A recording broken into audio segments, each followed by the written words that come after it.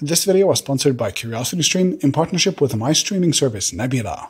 Carl has now built not one, not two, but three phone brands. Yes, I count Nord as its own phone brand, and I'll explain in a little bit why, but these three launches have shown us a pattern, a repeatable and repeated strategy that he uses to build brands out of nothing. In this video, we will explore how his strategy works and why it is so controversial, but still so successful.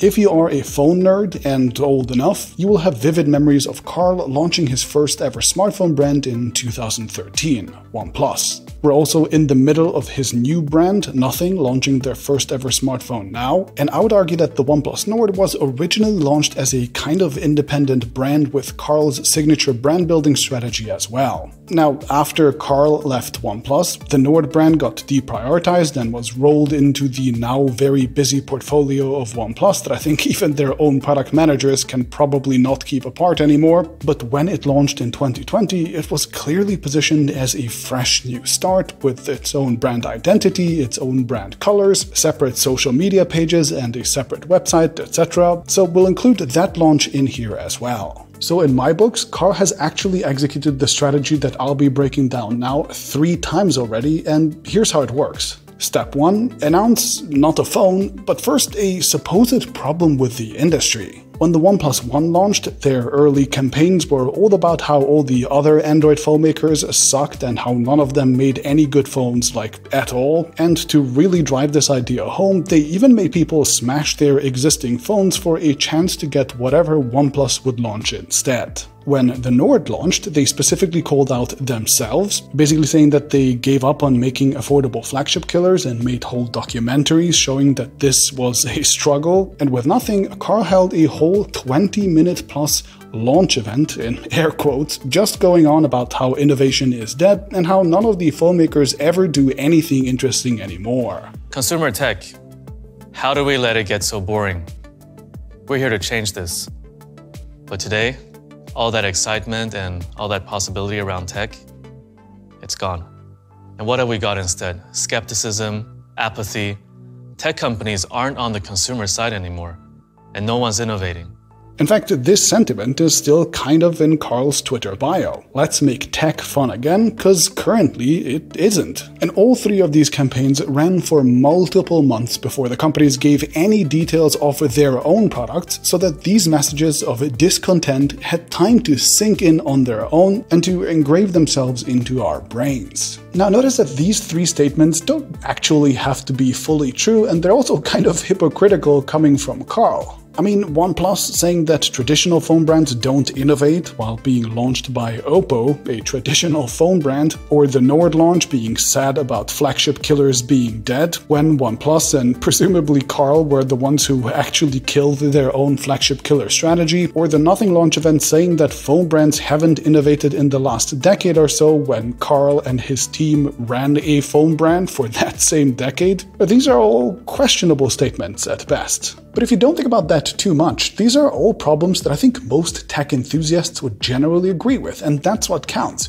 So when a company comes along and says them out loud, loudly again and again, then they suddenly position themselves as the brand who could potentially solve them. Which brings us to step 2, creating a myth. Yep, still no products to be seen anywhere yet. Instead, once he drilled the supposed problems into our heads, Carl then goes on to create a myth, a core abstract idea for how he and his company will be the solution. For OnePlus, it was the idea of a flagship killer, for Nord it was the return of value phones, and for Nothing it is a phone that will finally become fun again.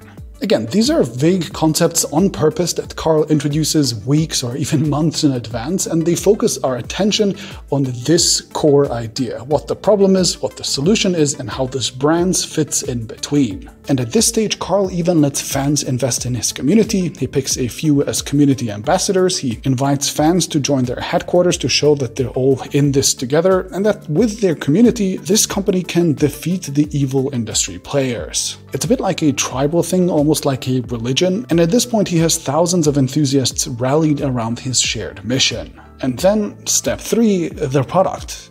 Yeah, no, just kidding. Step 3 is actually just highlights. See, why would a company put out a whole product all at once? That would stop the months-long teasing process that could still happen, and of course it would also mean that the product would get judged on its own as a whole, as a complete package, and it's still too early for that. Instead, the brand first picks out only the elements of their phones that fit this myth that they have just introduced, so people only judge and discuss those in a vacuum, often for weeks before the other details come out, which reinforces the idea that yeah, this product and that myth, they are a match, they have to be. For the OnePlus One, this was a few early specs cherry-picked and released one by one that they teased along with an aggressive price way in advance. Those confirmed the flagship killer myth well ahead of its launch. For the Nord, it was a story told over many months through interviews and documentaries and teasers, showing the team struggling to make the right trade-offs to hit low prices. That confirmed the return to value myth without even giving a price away. And for Nothing, it's all about the design. They first showed some squiggly lines,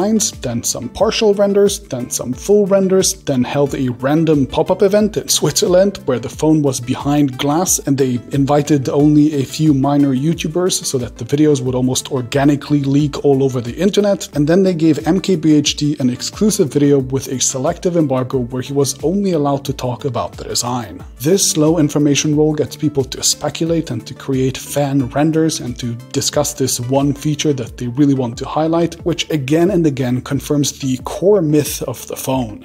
At this stage, we can only really see the parts of the product that the company wants us to see, the parts that confirm the myth, so that's what everybody is talking about for weeks. Carl and his companies are no longer the only ones that are following this strategy, and I can see many other brands basically trying to do the same thing as well. Microsoft, for example, famously did a selective embargo for the Surface Duo 2, where the media was only allowed to talk about how the phone looks and feels, not the whole product, which of course created weeks of positive content about how thin and light and beautiful it is and whatever, without really addressing the obvious issues that the phone had, which only came out later. So Carl isn't really alone, but he is somehow more shameless about it, and he just drags it out for way longer, so this window stays open for him to control for way longer. And then, once the differentiation is abundantly clear, comes step 4, the actual product launch, for real this time. Well, at the recording of this video, which is on a Wednesday evening, the specs of the Nothing phone haven't actually come out yet, so I can't say this with absolute certainty, but I'd be willing to bet that all the actual details, the specs of this phone, the processor, the cameras, the batteries, the screen, they'll all be using bog standard, industry standard components like everybody else does. It's what the OnePlus One did, it's what the OnePlus Nord did, and in earphone terms, it's also what the Nothing Ear Ones did. They were all individually pretty good products, and they all did something a little bit different, just enough to make them stand out, but it turns out that unlike what the companies said in step 1, the industry is actually doing just fine overall, and you don't really need to reinvent the phone or Bluetooth earphones. In fact, Carl's usual strategy is to actually avoid any real product risks. Unlike Microsoft, who tried to reinvent the phone and mostly got hammered when the actual reviews came out, pointing out that their wild ideas often didn't translate to real usability, or unlike Samsung, who tried to make foldable phones work and had some problems along the way, or Sony, who made earbuds with holes in them, etc., or a million other risky products, Nothing will take almost no major product risk at all, just like the OnePlus One didn't, and the OnePlus Nord didn't, and the Nothing Ear Ones didn't either, and they will likely release a very standard mid-range phone with some design tweaks that are maybe even pretty cool, and the slightly more aggressive price to make their thing feel fresh. And that's it. Based on their track record, I expect this product to be good, even if it isn't anywhere nearly as groundbreaking as what they were saying they were missing from the industry in step 1.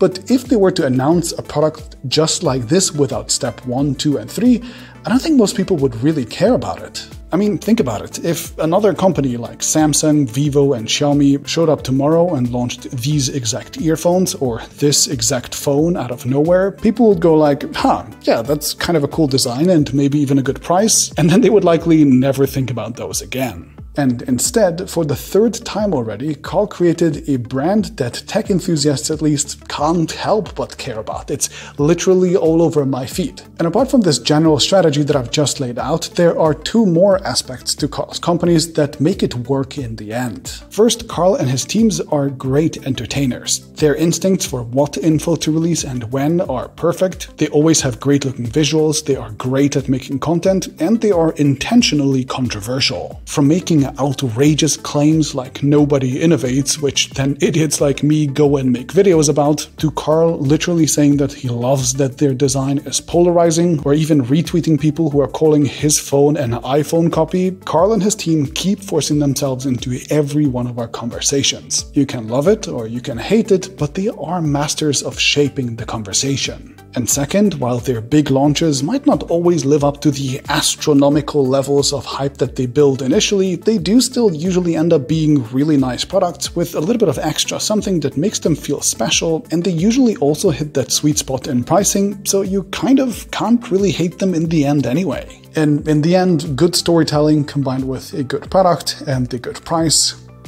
usually wins the day. And I guess that's also why our very own product, Nebula, is so successful as well, with more than 500,000 people having subscribed to it already. It's a damn good service at a great price with great storytelling. See how I made that smooth handover? Nebula is a video streaming service built and run by many of the smartest educational creators you probably already watch, and it has tons of exclusive bonus content from us. I publish full interviews that I make in researching my videos, companion videos where I go deeper into a topic than makes sense here on YouTube, and I also publish a full original series called Technorama, where I break down sci-fi movie tropes, with episode 6 coming out in just a few days, by the way. But beside that, Nebula also hosts all of our regular videos from all of us without ads and without any weird tracking, and often even a day or two early. If you want to get more content from me and your favorite creators and you want to support our work, Nebula is the best way to do just that, and it is also incredibly affordable. You can get access to both it and my sponsor CuriosityStream for just $15 for an entire year with my link in the description. That's not a month, but a full year, mind you, and CuriosityStream is of course